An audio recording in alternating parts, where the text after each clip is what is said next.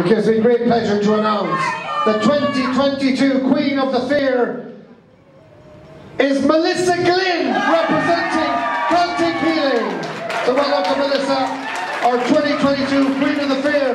Hello, my name is Melissa Glynn and I am the Queen of the Ballinasloe Fair and Festival for 2022. And it's a huge honour to be selected as the Queen for this year's Fair and Festival.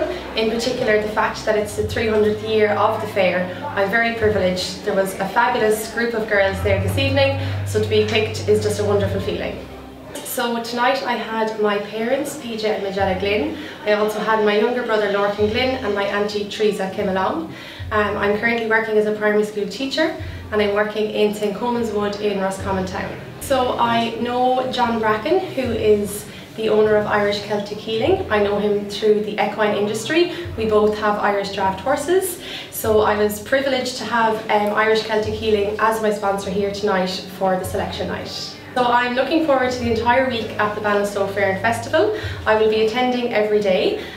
Particularly I'm looking forward to the Friday. There is the tug-of-war competition and there's also a jiving competition at the square which I look forward to going to. Coincidentally, I was born on Country Fair Day, so I celebrate my birthday on the 2nd of October.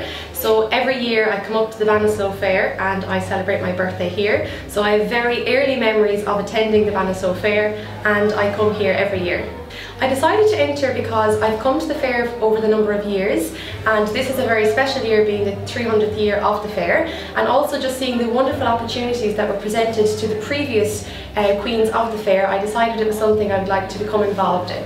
Certainly I'm looking forward to the experience overall, in particular representing the Ballinasloe Fair and Festival as the Queen for 2022, and I'm also looking forward to getting involved in voluntary work and fundraising events throughout the year. So I'd like to thank the committee here today who organised a fantastic evening for us, and I'd also like to thank the adjudicators. I'd like to thank our MIC on the night and most importantly my sponsor Irish Celtic Healing and my family for always supporting me.